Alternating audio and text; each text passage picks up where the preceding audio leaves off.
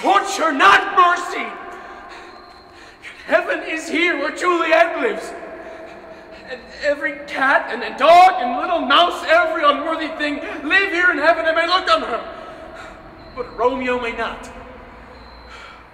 More validity, more honorable state, more courtship lies in carrion flies than in Romeo. They may seize at the white wonder of dear Juliet's hands, and steal immortal blessing from her lips, who, even in pure and vestal modesty, still blush as thinking their own kiss is sin. Flies may do this, but I from this must fly.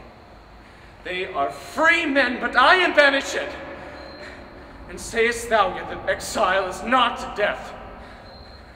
Hast thou no poison midst? No sharp-crowned knife, no sentiment of death, thou ne'er so mean, but banished to me, banished! Right. But damned to use that word in hell. The howlings attended. How hast thou the heart, being a divine, a ghostly confessor, a sin absolver, and my friend professed, to mangle me with that word, banished?